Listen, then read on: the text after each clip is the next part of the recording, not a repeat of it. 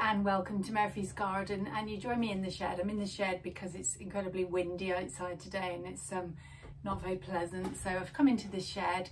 And this video this week is I'm going to do a video on roses, and I have done roses in the past, how to take cuttings and things like that, but this video this is about looking at your favourite roses and how you can extend their flowering. So how to prune them at this time of year, how to cut them back after the flowers have gone over.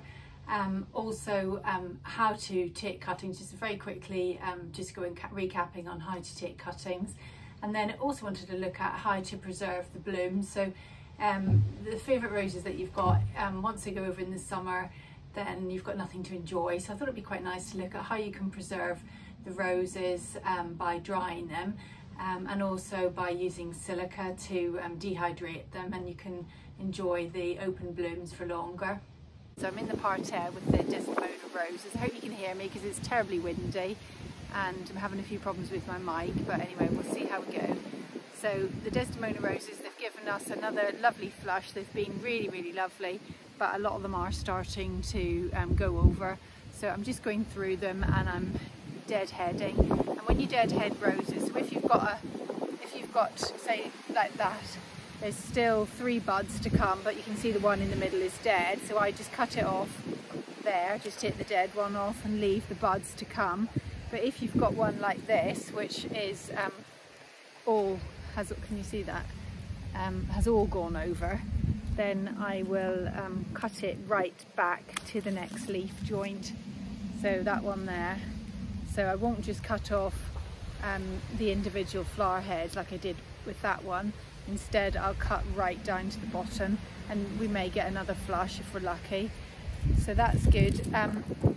Also what I'm doing, I've been drying some flowers, and I've had quite good success with rose buds. So something like that, which I'm going to cut off, would dry really, really well. So the buds are just starting to open, as you can see. So by turning it upside down and hanging it, the little rose buds will dry, and then we can preserve it and use it in flower arrangements throughout the year. So that's what I'm doing with some of the little rose buds. So we'll see how we go with that.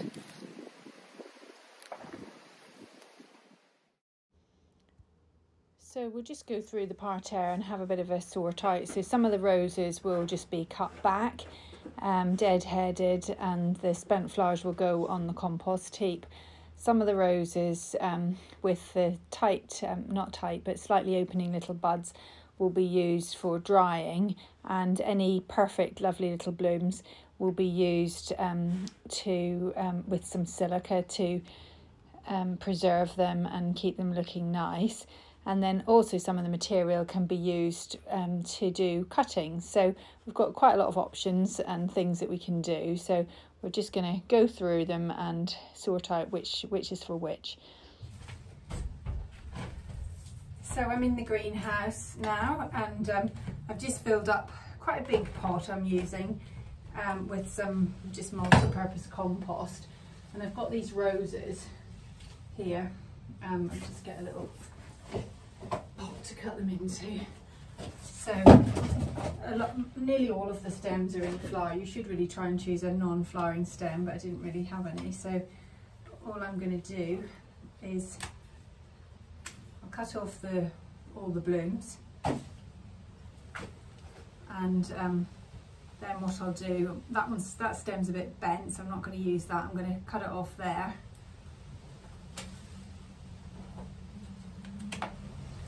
I'll strip out the lower leaves, and then I'll just stick it in the pot, and I'll do the same with these. So this one, again, just cut it off. I've done lots of videos on taking rose cuttings, so if you want to watch that.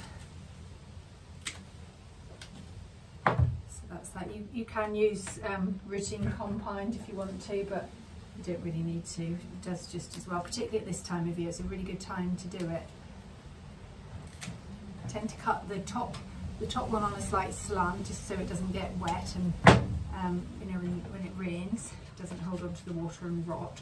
and you tend to stick the cuttings around the side of the pot, again because the water tends to accumulate in the middle, so less likely to rot off. You can add vermiculite if you're worried about the soil getting too sodden. I'm not going to bother actually. And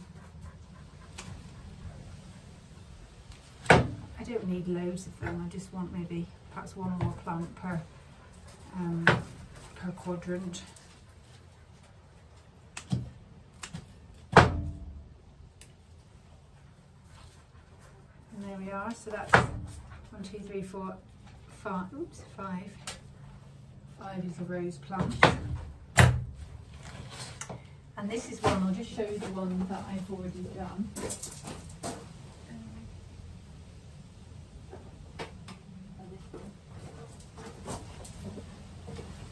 This is the one I did, I'm not really sure when I did it, I can't really remember doing it. I guess it was last autumn, but it's quite a nice little plant. So in the autumn, this autumn, I will put it in the ground. It's just so dry and you know, it's been so hot, so I'm not going to put it in at the moment because in the pot I can keep it well watered and keep it healthy. If it goes into the ground at this time, I think it might die. So I'll keep it a bit longer here, and then when the autumn comes, it's a really good time to either plant bare root roses or pot grown roses. So there we are, that's a nice little job done. And the most important thing, which I have a habit of not doing, is labelling things properly.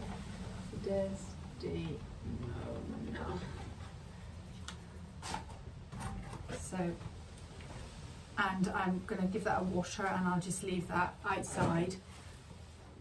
Okay, and the next thing I'm going to do, I've just got in front of me here some of the roses that we've picked. So these are just perfect, beautiful little roses and buds. I've even got some of the clematis, the Princess Kate clematis. I'm just going to show you, this is these are some roses that I've already done in the silica. So you can just see that they've dried absolutely beautifully. They're very delicate, but they're absolutely perfect. So I'm really loving that. And this is one of the chrysanthemums that I did. So I don't really know what I'm going to use them for. There's another chrysanthemum, but a lovely peachy colour. So I thought it'd be quite nice to do the same with these as well. So I'm just going to place them in the silica, and then I cover them over with more silica. I'm going to take off some of these petals because they're just a bit loose. Need to trim them a bit. That one needs to be trimmed, I think. That one will have to go in flat, so I'll just get the secateurs. Okay, I'm back with my secateurs, so I'm just going to cut that off, and I'll put that in like that. I'm not going to have them touching. I'll just get some gloves.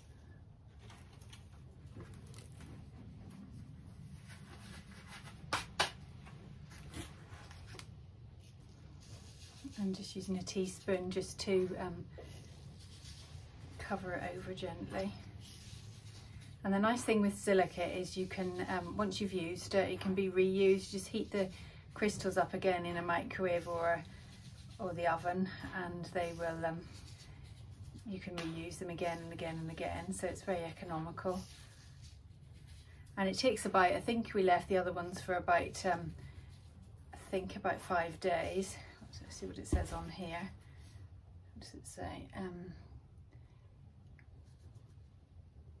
Allowed to dry normally a few days, so they're quite unspecific, but I think we left them about 5 days. And I'll do the same with the clematis.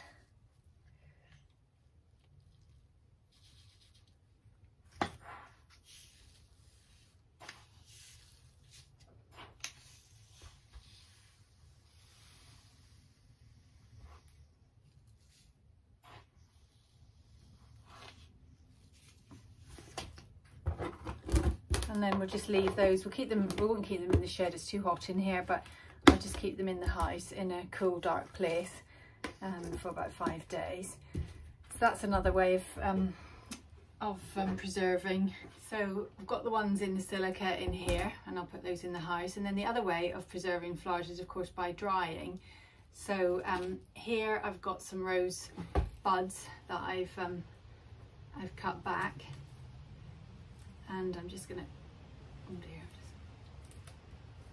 So what I'll do with those is hang them upside down. I'm not going to do it in here because this shed gets quite hot, but I'll just take you down to the other, we've got this little potting shed, little brick built potting shed that's it's kind of full of cobwebs and not very nice, but it's cool in there.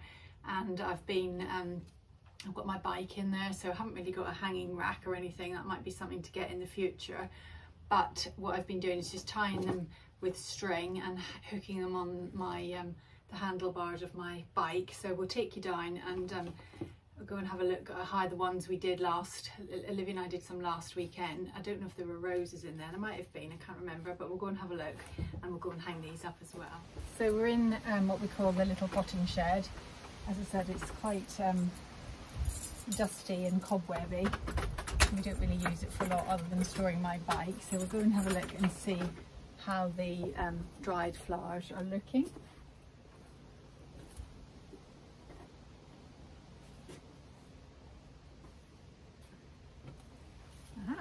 Quite good really. So we've got some heliochrysums, the straw flowers. We've got some echinops, which bits are falling off, and these are the roses. Aren't they pretty? Look. See what else we've got. It's like Christmas going in here and seeing what there is.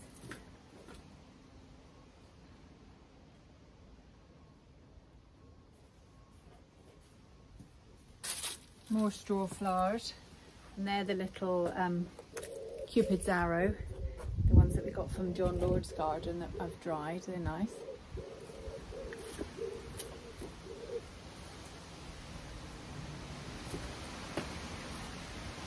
Here we've got more roses. So I did this experiment to see if you dry them when they're in tight bud, would they open up? And the answer is no, so you're better to wait until they are slightly open. That's the I think that's the Achillea.